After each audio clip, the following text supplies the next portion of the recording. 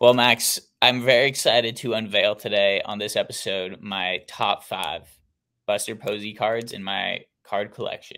So the rankings are gonna go from 5 to 1.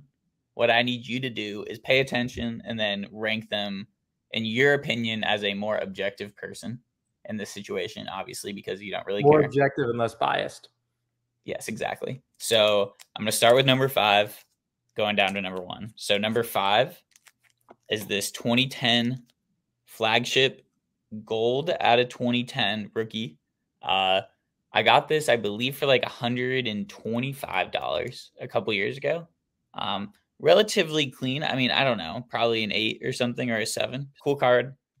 Classic flagship gold. I think probably this year, the other best parallel would be like the vintage stock or obviously the black, because it's 2010. So that's number 5. Number 4 is this 2010 Buster orange Bowman paper out of 250. Team color match, pretty cool. Also, generally just a cooler image than his flagship rookie, in my opinion. So that's number 4. And I also got this classically on eBay as a mistitled gold parallel. They said Bowman gold parallel. So I snatched that up for like $35, which was pretty sick. That's number 4. Number 3 is this Buster Posey image variation 2012 cable car image variation. One of the cooler Buster cards to most people. Probably his most sought after image variation in terms of also print run. I know that there are some other ones that are extremely rare that people need badly to complete their career runs, but in general, I think this is considered his most cool, dank to dollar image variation. Max, have you ever owned one of these? I have not. No? You've never seen one of these out there? I've seen them, but I've never owned one. I'm kind of surprised by that. Well, number 2, excuse me. It's going to probably surprise people, Max. I got to be real. This is the 2010 Topps Chrome rookie auto 9510 that Max sold me. Max, are you shocked that this is coming in at number 2? A little bit. I'm a little shocked. No disrespect to you, Max. Rail for many Buster Posey card collectors, and what a very significant rookie card in the first place. Yeah, I am a little surprised. Without further ado, Max, I did forget to do the number 1. Number 1 being this 2011 Hope Diamond Rookie Cup out of 60 that I got in a trade with Old Man, 28 guy, classic Young OldHeads legend. Max, you can't really complain with the Hope Diamonds. Have you owned any of these in your life? Hope Diamonds? Not too many, because they're harder to find than you'd think in a dollar box. Oh, yeah, they're definitely not ending up in the value box or anything like that. I usually don't find I think I've owned a Derek Jeter Hope Diamond from 2011 Topps. That was like a $200 card. I think I did. Only $200? That's kind of surprising. JK, it was the Diamond Anniversary PSA 10. Damn. Well, fuck. That sucks. That's the closest thing I've owned to a Hope Diamond. I was thinking about this, and let me know if this is a hot take, in your opinion. Every year of Topps flagship, the black parallel is my most desired parallel, except for 2011 Hope Diamonds. That's a good take. Are you ready for me to tell you a bad take? Yeah. Yeah, your rankings suck.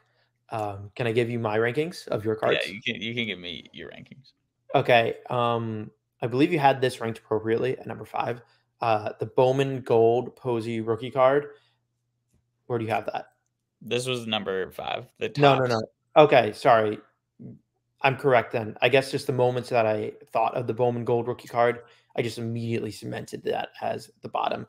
That card's ugly. It's a bad catching pose. You see a lot of orange card. It's orange. Though. Orange, gold, poop. It's poop colored. It's bronze. It's ugly. It's the boring Giants logo in the corner. It's this green and black border, which is just part of Bowman in general. Why? Yeah, you're putting it up to the screen. It's ugly. It's bad. It's the more modern ugly gold that's seen in Topps flagship cards, not a true gold that you think of precious metals and wealth. Because it's an orange parallel. It's an orange parallel. It's not a it's gold parallel. ugly. I don't care what color. I don't care if it's orange shaded gold. I know it's an orange parallel, but it's an ugly card. So rank that number 5. Number 4 is Hope Diamond, because it's not a rookie card. It's cool. You're giving more love to it being a Hope Diamond than it is a significant Buster Posey card, and you have a bias towards rookie cups. It's not that cool. It's kind of cool. The short printing is nice, but at number 4, I don't know how you could rank the Hope Diamond Rookie Cup over a true gold Buster Posey rookie card. I'll slot that at number 3. Great photo, great picture. Looks more gold than the orange. Iconic parallel for an iconic card. We're locking it at 3. Number 2 is the image variation short print. You already had that one queued up because you knew that I was going to say. Awesome card, rare, great image, has uniqueness to it. Not one you see every day, not one that people even know about every day. Slot that one higher at 2. Number 1 is the autograph. It's not like he has 20 million autographs. He has one rookie autograph. I think that's it. And so if you don't even understand, that card is way more significant than Buster Posey himself, which is ironically why I rated the Hope Diamond below at number 5. But it's because it's Buster Posey's single-handed best card. Well, I knew that was coming. I respect your opinions, Max. But you didn't expect them the way that I hit them. You know that it's my collection. I do what I want, so it doesn't matter. But I respect your opinions. I'm not telling you how to collect. I'm just telling you what colors look pretty and what cards don't.